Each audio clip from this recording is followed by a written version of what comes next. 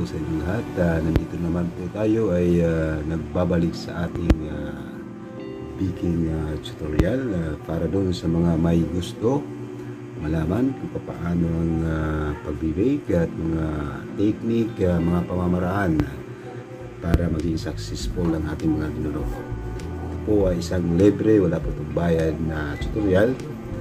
At kung ikaw ay may katanungan, i-comment mo lang po sa comment section at ating pag-uusapan sa susunod nating videos. Ito ay pag-uusapan natin tuwing gabi.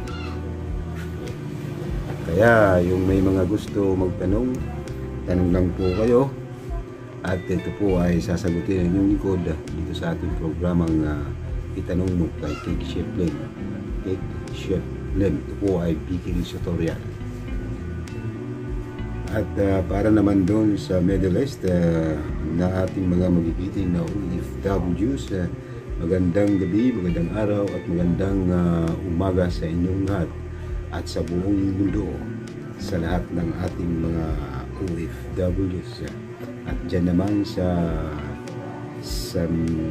Malaysia, magandang umaga rin, magandang gabi at magandang umaga sa inyong lahat.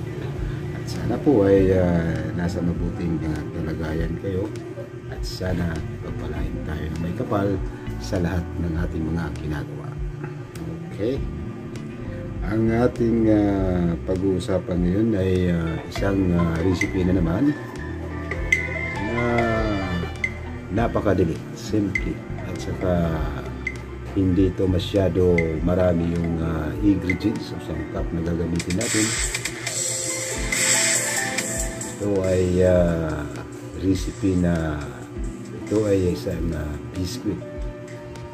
Biscuitt Cookies. Ito ay marami kang paggagamitan kung ano ang gusto mo. Pwede heart, pwede circle, pwede triangle, pwede rin kung ano lang ang gusto mo doon. Gawing flower, gawing pang decoration din sa cake. Kaya marami kang pwede paggamitan itong recipe na ibibigay ko. Ito ay Biscuitt Cookies.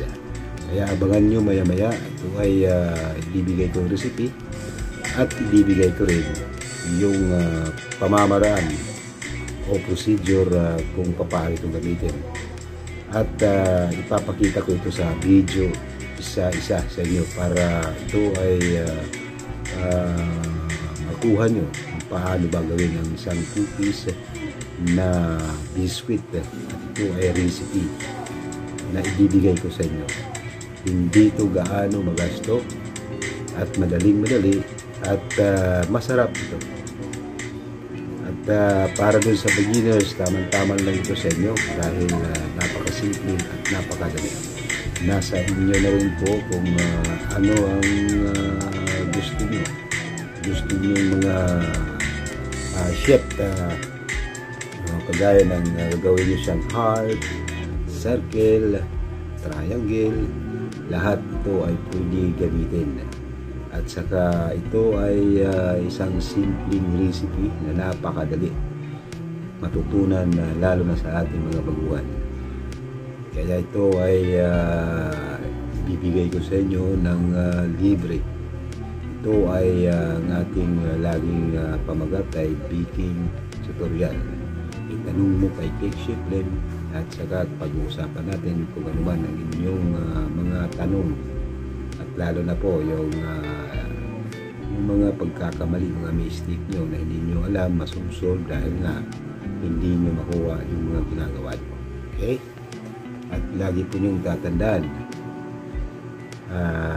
ito po ay lagi kong sinasabi na kailangan pag tayo ay gumagawa ng isang gawain, lalo na sa pag-bake, kailangan nandyan ang timing, focus at always prepared. Kailangan na nakapreparado lahat, kailangan nakapokus sa mga ginagawa at kailangan timing bago gumawa ng mga cakes. Kasi ang cakes ay hindi ito isang madali. Malaki kasi yung diferensya ng cake at saka sa bread. Mas mahirap gawin ng isang cake kaysa sa bread. hindi ko na malilano kasi ako rin may kalaman din akong kunting sa bread, pero doon ako nakapokus sa mga desserts. Kaya mga kaibigan, mga ka-chef, mga guys, ito po ay isang libreng pagtuturo sa inyo pamamaraan o paano gumawa ng mga iba-ibang klase ng cakes. Tayo po ay lagi po tayo nag-uumpisa sa madaling recipe. At kasi gusto ko talaga matuto muna kayo lahat sa basic. Kasi pag ikaw ay alam mo na yung basic, marami ka nang pwede gawin o mag-i-experiment ka ng sariling recipe mo. Kaya yun ang pinaka-importante sa lahat. Okay? Maya-maya ay ibibigay ko yung isang recipe na sinasabi ko sa inyo na ito ay biscuit cookies. Biscuit cookies, madali siya masundan at madali siyang gawin. Kahit wala kang machine sa bahay, ito ay pwede rin gawing mano-mano o kamay lang. Lalo na sa ating mga baguhan na wala pang mga gamit masyado. Ang pinaka-importante lang talaga rito ay yung kailangan na ikaw pag gumawa ay nandyan talaga yung oven. Kung wala naman tayong oven, marami namang available dyan na oven na mga affordable, yung mga kaya natin bilhin. Okay guys, ito ang una natin gagawin. Sulat nyo na lang at pag hindi nyo makuha at saka hindi nyo masubaybayan, ito ay pwede rin yung balik-balikan, rewind lang, rewind, pag hindi ano pa, rewind, at saka sundan nyo rin kasi ipapakita ko mamaya ang paggawa kung paano ito. At saka nandyan ito lahat, papakita ko sa inyo hanggang ito ay maging cookies. Ito ay cookies, biscuit cookies. Ito ay hindi ito masyado siyang aalsa. Biscuit talaga siya, pantay, tsaka soft, maganda siya at saka delicious, masarap. Nasa sayo rin yun kung ano ang gusto mo. Pwede mo rin yan lagyan ng chocolate sa ibabaw o kaya dip ins mo sa chocolate o kaya kung ano-ano pa ang kailangan mong gawin dyan sa recipe na ibibigay ko maya-maya. Kasi itong gabi, itong ngayong araw ay yan ang pag-uusapan natin at yan ang aalamin nyo kung paano gumawa ng biscuit cookies. At saka malaking gamit ito kasi hindi lang ito isang paggagamitan mo. Pwede mo rin ito gawing kagaya, gagawa ka ng may mga cutter kasi tayong mga cutter cookies na iba-ibang hugis. Pwede mo siyang gawing parang tao, parang aso, parang Hello Kitty. Yun, pwede magamit yan basta may mga cutter lang kayo, yung hugis ng Hello Kitty. O kaya ikaw ay mahilig ka namang pwede mo rin gagawa ka ng isang layout, magdodrawing ka muna at tapos kagaya yung gusto mong hugis ng Hello Kitty pero wala kang cutter. Ngayon ang gagawin doon, mag-drawing ka tapos ikakat mo yun, tapos iano mo yung cookies, i-flat mo siya, tapos ilalagay mo sa ibabaw at saka huganan kakat. Ito ay pwede gawin sa lahat ng mga hugis na gusto nyong i-apply dito sa recipe na ibibigay ko sa inyo. Napakadali, napakasimple. Okay? Ganito. At bago tayo mag-umpisa, ito po ay may isa lang akong sasagutin dahil doon sa isang group ng isang Facebook, nandoon rin ako nakasali kasi tinanong niya kung ano ba daw yung pinagkakaiba itong binanggit niya lang itong tatlo. Yung una, frosting. At ano daw yung pagkakaiba ng tatlong ito. Kasi nalilito daw siya. Ito ay ano daw yung tinatawag na frosting, icing, at saka yung mirang.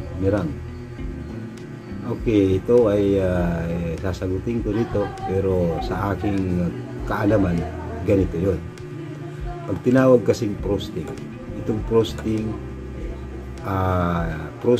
pag tumigas, ito ay matatawag mo na siyang icing.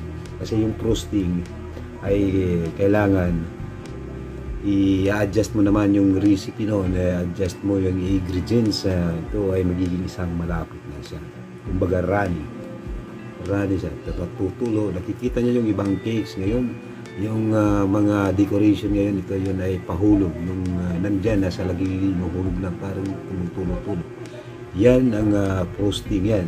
Kasi yung frosting, panglagay din yan sa ibabaw, pwede yan sa loob, kinakat yung cake, tapos pwede sa loob.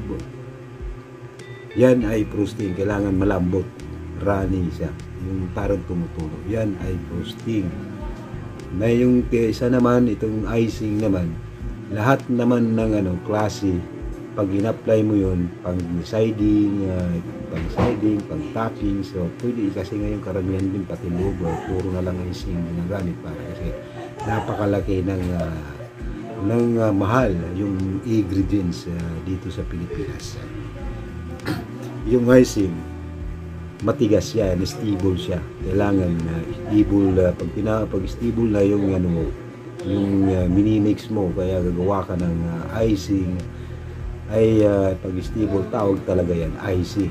Kagaya yung whipping cream, pag ito ay tumigas, yan ay icing na. Yun ang talagang purpose nun, icing nun. Pag sinabing icing, ang gamit dyan, cover ng cake or siding, or paggawa ng decoration, kaya gagawa ka rin ng flowers, pwede rin yan magawa. Gagawin mo siyang gagamitin mo sa pang border ng cake, yun, pwede yun ay icing. Okay, yung naman, yung mirang, ito ay mirang ay ginagamit kadalasan ito sa pagbibig. Ang paano nito, nilalagyan mo ng linalagyan mo ng cream of tartar. Pag linagyan mo ng cream of tartar or small amount of sugar, ito ay mirang ng tawag doon. Yung mirang kasi ito ay ginagamit ito kadalasan sa pagbibig. Yan ang purpose rin ng mirang. Yan. Kaya kagaya yung paggawa ng chipon.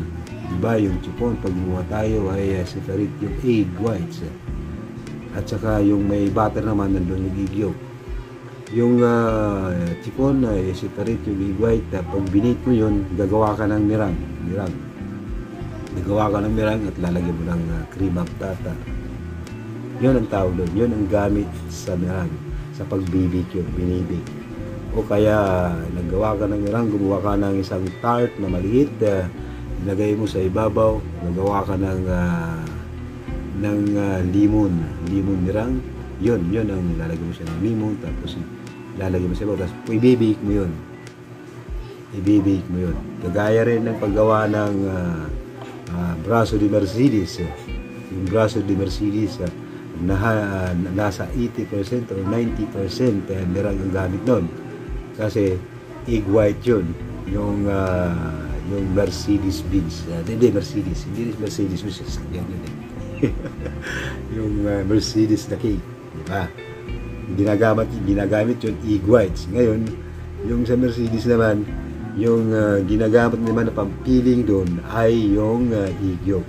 Ngayon, yung egg yolk, linuluto yun, binibit, nag-bain-marie, at saka linalagyan ng Manila, at saka condense, para naman doon siya, pampalaman yun doon sa Kaya pero pag-uusapan din natin yan, yung Mercedes, pag-uusapan din natin yan, paano yan gawin. Ito, ko lang, in-explain nyo lang kasi may nabasa ko, nagtatanong sa akin, ano bang diferensya ng mirang, icing, at saka frosting. Kaya itong mirang, ginagamit ito sa pagbibig. Binibig yan. Separate kasi egg whites yan. Kaya na-discuss ko rin yung Mercedes. Kasi yung Mercedes ay egg white yan. Egg white yan, cream of tartar. Nilalagay at saka sugar. Ngayon, binibit yan. Taas yan. Stabilize mode. Ginagano. Yung technique niyan, pag ginanon mo yung beater na hindi na siya malaglag, ibig sabihin nun, okay na. Pero wag mo rin i-overmix. Kasi pag ina-overmix yun, nagkakaroon ng bubbles. Bubbles yan. Kailangan marunong ka rin tumingin paano maging eksakto lang ang mixing ng Mercedes. Kasi yung Mercedes, gagawa ka ng mirang yan. Mirang or sabi nila meringue. Meringue or mirang. Yan ay binibig, hinahalo. Maraming purpose yan. Maraming mo siyang paggagamitan. Kasi yung mirang pag ginagamit yun, ay para yan dyan ginagamit sa mga foamy cake. Yung mga foamy cake. So yan. Kasi pag gumano tayo ng foamy, yung parang malambot siya, parang puton. Yan. Karamihan yan, mirang ginagamit. Egg white. At saka, hinahalo yung butter. Kagaya yung magawa ng chiffon. Kasi yung chiffon, aram ko, maraming may alam dito sa paggawa ng chiffon. Pero marami din minsan na hindi nila mapiperfect. Kasi masilan talaga yung minsan yung chiffon. Akala mo, luto na, umaangat na siya masyado. Tapos pag tinanggal mo dun sa oven, ito ay bumabagsak, diba? Maraming nakaka-experience na gano'n. Talagang gano'n yan.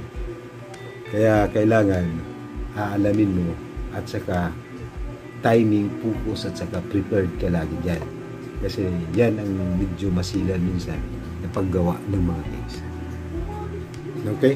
Yun ay sana nasagot ko yung katanungan kanina doon sa Facebook. Yan ang pagkakaiba. Yung mga itinanong mo kanina. At saka siguro yung iba naman kasi kinoment ko doon sa comment section na kung saan siya nag-post na ganito yun ang pagkakaiba ng frosting, icing at saka birang. Lahat naman yun ay may mga kanya-kanya niyang gamit.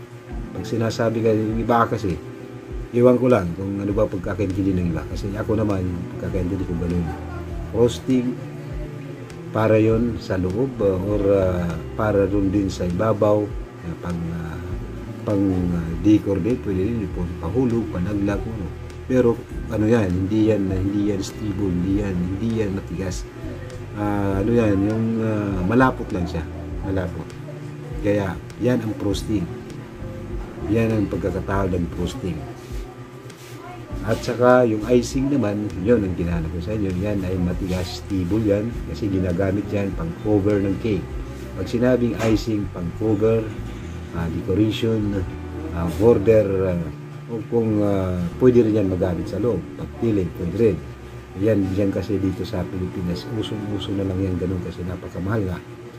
Kung ano ang ginamit dun sa labas, sa cover, yan na rin nilalagay dun sa loob ng cake para isahan lang. Pero kailangan pipili tayo na lang yung ready na, papaalsahin mo lang. Marami dito sa Pilipinas, marami dito yung whipping cream na napakaganda, stable siya, i-cover sa loob kahit mainit, hindi siya kagad natutunaw kasi maganda yung mga cream ngayon dito na sa Pilipinas. Kasi na-try ko na rin yung ibang mga cream, marami, at saka masarap din. Pero kung wala kang budget, pwede ka naman gumawa yung boiled icing, boiled icing, yan din ang pamamaraan na gawin. Okay, kaya yan ang pinag-usapan natin ang mga differences ng mga sinasabi niyo, frosting, icing at saka birang. At sana ay nasagot ko kanina yung katanungan mo, ma'am, at sana naintindihan niyo. Okay, susunod ay napag-usapan natin na at saka nasagot ko na yung tanong sa akin. Ito ay ibibigay ko naman yung sinasabi kong recipe, yung biscuit recipe. Okay, ito ay isulat nyo lang kasi madali lang ito. Madali, at sundan nyo lang yung mga sasabihin ko mamaya. At saka ipapakita ko rin yan sa video kung paano, para matuto talaga, lalo na yung mga baguhan natin. Ganito. Unang-una ay ang gagawin mo ay kuha ka ng mga lalagyan, tapos noon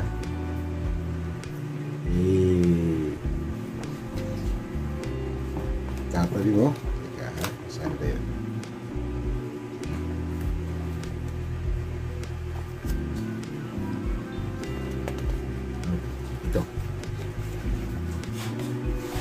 Ito ay napakaliit lang na measurement o volume, kasi alam ko yung iba, lalo na po yung nag-umpisa pa lang, kailangan na nasa maliit lang silang ingredients. Okay, una, ito biscuit recipe.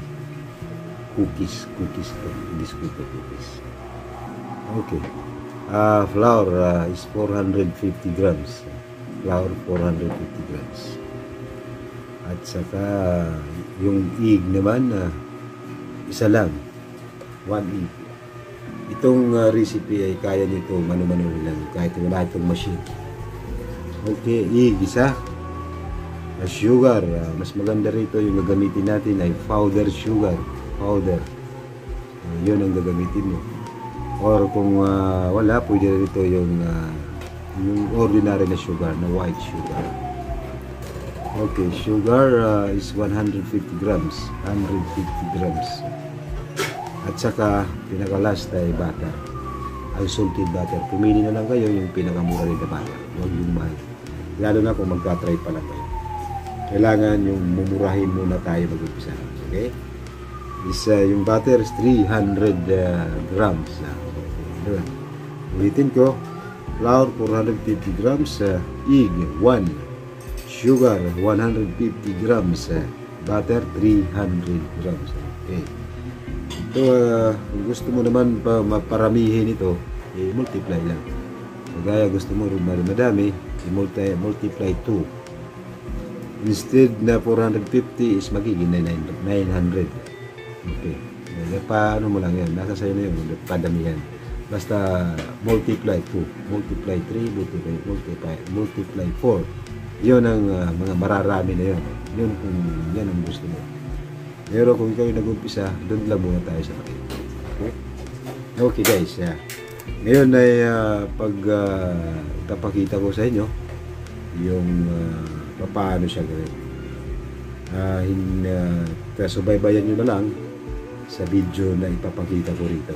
Okay? Ganito yun. Okay. Panoorin mo to.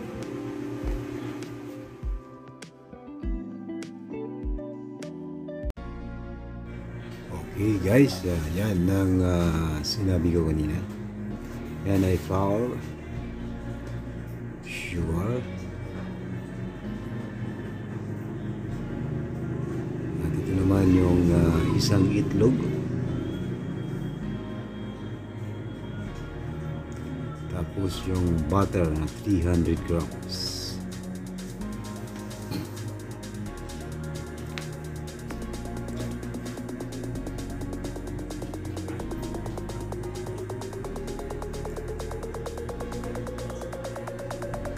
Yan, ang unahin mo, ipaghalo mo yung dry ingredients, sugar at flour.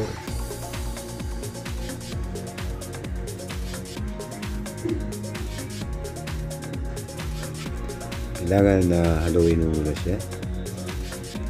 Yan ang good dry ingredients, flour and white sugar. Then ilagay mo na yung isang itlog.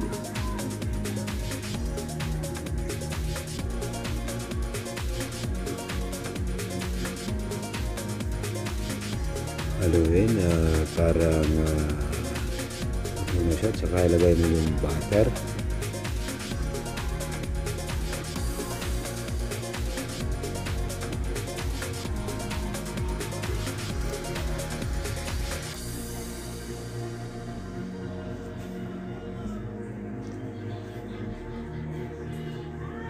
Ito ay walang gamit tayong machine, kundi sinadya ko lang itong ganito na maliit kasi para rin makuha ng ating mga beginners, kasi kadalasan sa atin dito sa Pilipinas, lalo yung mga nag-uumpisa pa lang ay wala pang gaanong mga gamit, kaya small amount of measurement yung inano natin. Okay, haluin mo lang ng haluin. Pagkatapos nun guys, kaya bago natin gamitin yan, ilalagay muna natin yan sa loob ng chiller. Lalamigin natin para medyo siya matigas, kasi pag matigas, mahawakan mo na siya ng maigi, may mamasa mo na, at pwede mo na siya maikat. Okay.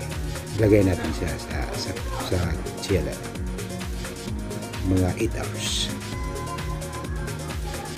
Ito na ay pagkatapos lang ito sa chiller sa loob ng 8 oras, kaya pwede rin 5 oras. Tapos ito siya ay malamig na at medyo tumigas-tigas na kasi sa lamig. Ngayon ang gagawin mo ay imamasa mo ito para mahalo siya. Lagay ka ng flour sa lagyan mo para hindi siya malumikit. Ngayon imamasa mo siya.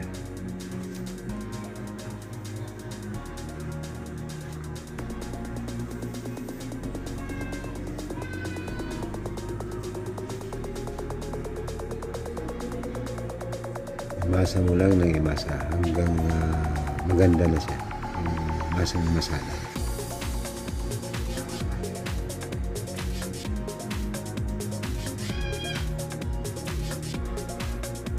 Tapos nun, pagkatapos ka, kukuha ka na yung kung may rolling pin ka, o kaya kung wala ka namang rolling pin sa bahay, ay pwede naman yung bote ang gamitin mo kung wala ka pang rolling pin.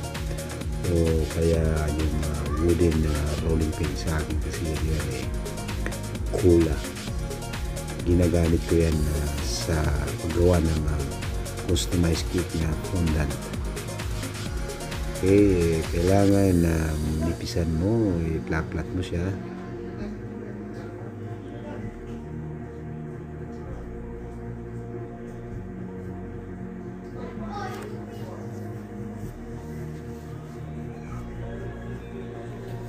Plat mo.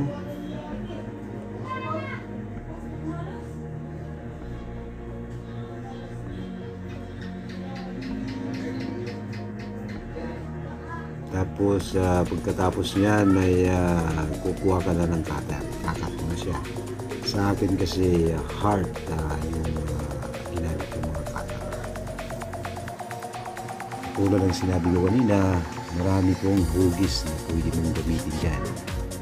Circle, flower, kung ano lang ang gusto mong hugis na cookie cutter. Marami naman dyan na bibili.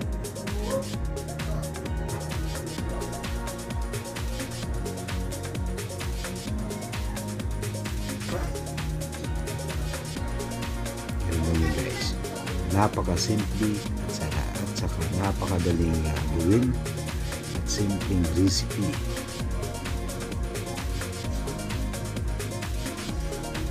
Ayan, tapos noon ay tutusokin mo yan ng stick bago mo siya ilagay sa oven.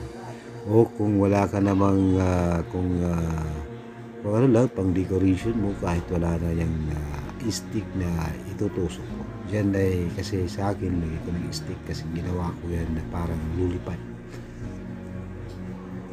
Yan. Pwede rin walang stick, pwede naman may stick. Nasa sayo yan. Basta importante, alam mo ang recipe at kung paano siya gawin. Kasi nasa sayo niya yan kung anong gusto mo na. Importante, alam mo na gumawa. Diba?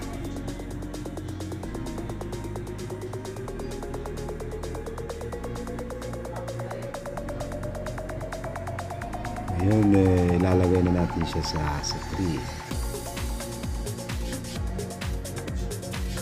At saka guys, ang temperature yan ay nasa 180 degrees Celsius, 12 minutes to 15 minutes.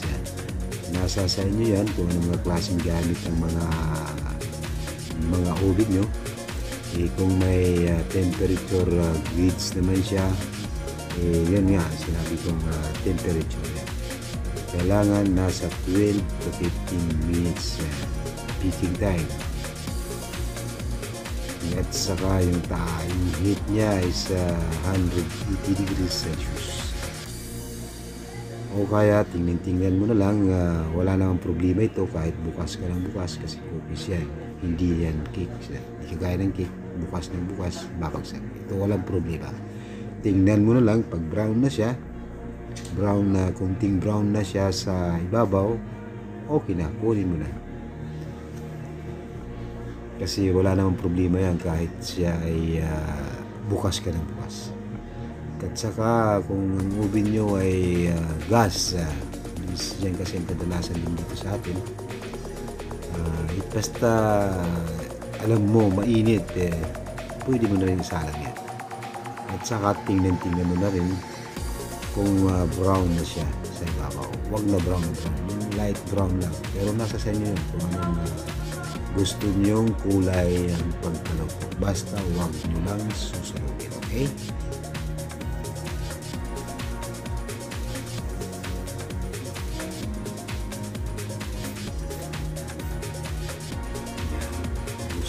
Stick kasi ito ay ginawa kong para kasi ito sa Valentine's.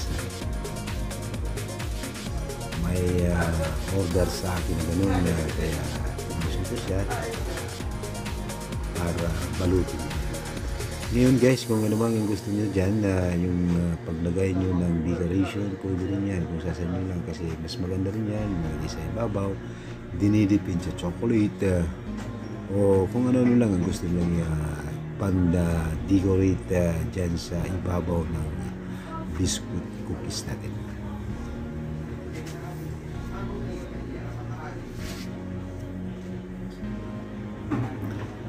Ngayon, ibibigyan natin yan.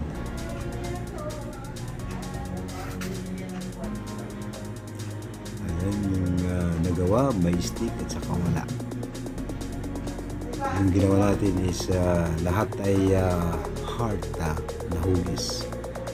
Nasa sa inyo na lang yan kung ano ang gusto nyo hugis na gawin. Basta naibigay ko na yung mga pamamaraan kung paano siya gawin.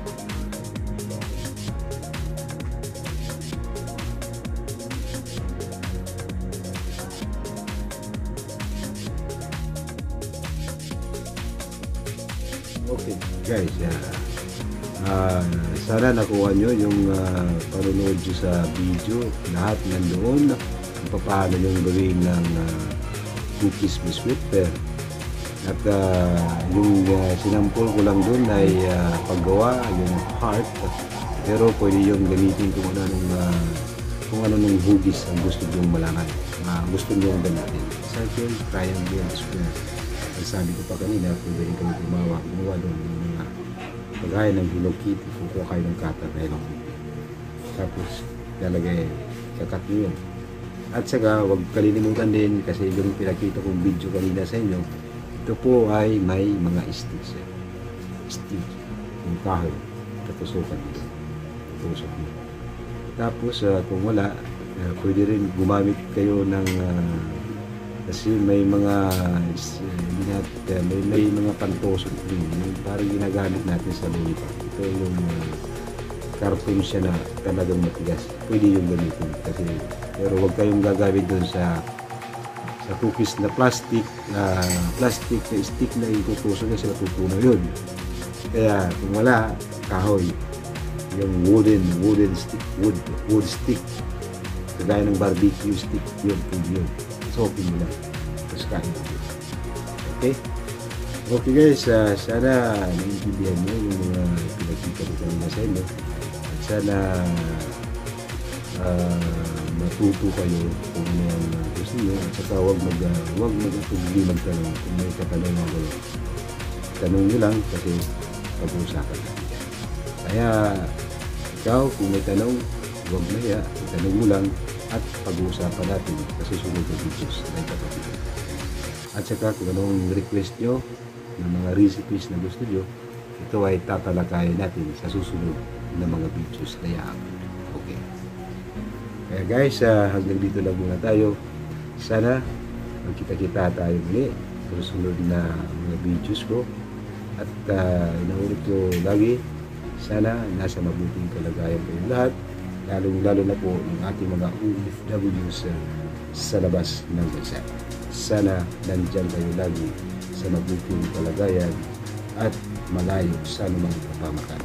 At sana lagi tayo pagpalain ng Panginoon na sana lagi tayo maging successful sa araw-araw na ating mga gawain.